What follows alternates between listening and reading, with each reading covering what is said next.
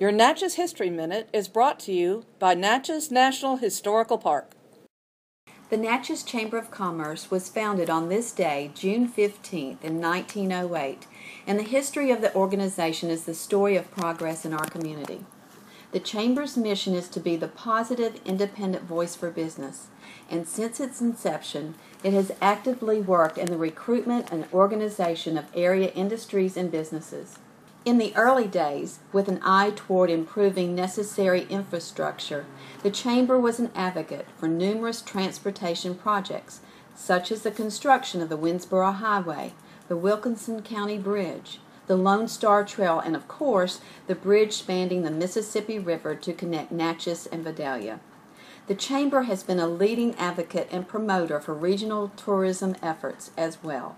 And in the 1930s, for example, the Chamber negotiated with the Illinois Railroad to bring tourists to Natchez for the spring pilgrimage. In the 1970s, the Chamber started the Tourist Information Center and began heavily promoting Natchez as a film center, forming the Natchez Film Commission.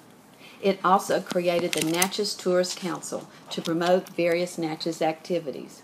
More recent Chamber programs have focused on developing leadership training, revitalizing the downtown business district, fostering cooperation between city and county governments, and encouraging regional industrial development. A list of the organization's accomplishments revealed that the Natchez-Adams County Chamber of Commerce has been leading the way to a better life for the residents of the area for over 100 years. With over 375 members, the Chamber continues to be a strong anchor for our community. Hi, I'm Debbie Hudson, President of the Natchez-Adams County Chamber of Commerce, and this is your Natchez History Minute.